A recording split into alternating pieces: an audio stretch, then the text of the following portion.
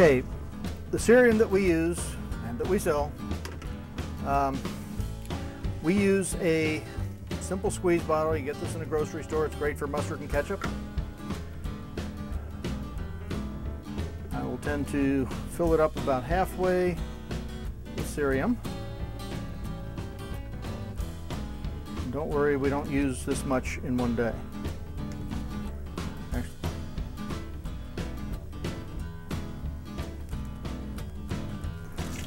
Now a little bit of warm water. Doesn't have to be real hot. Warm is better. I'll top it off the rest of the way with water.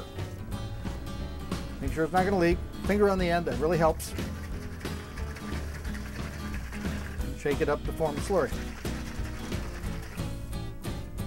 You end up with a basic, very loose, but a slurry of cerium oxide that covers.